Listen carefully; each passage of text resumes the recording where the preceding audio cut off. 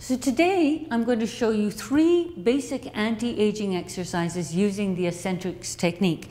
And that means when we say the word Essentrics, you're going to know that you're going to be using all 620 muscles. It's to rebalance the entire body. Now bend your knees, your feet apart, round your back so it's in what we call a C shape, a curve, so that your tailbone's tucked under, your shoulders are dropped forward. Bring those hands right towards your chest with the elbows up, and then pull those arms apart. And that's going to open up the shoulder blades. Press those hands forward, and then raise your arms to the ceiling.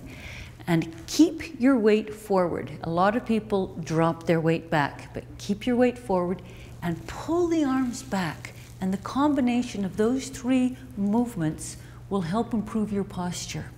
Now we're going to go and do what's called a windmill. So the windmill is for spinal mobility. Now as we age, and when I talk about aging, I mean there's a lot of young people who are very tight and immobile. So they don't want to remain that way, and if you're aging, you want to regain any mobility you've lost. So what we're doing is we're loading up the quad, that's for weight loss, and we're twisting on the spine and bending the body forward at the same time. So the bending forward strengthens the muscles. The twisting on the spine increases flexibility, so you're lengthening and strengthening the muscles of your spine. That's going to give you lovely posture. Now bend both legs so that you're loading up your quads.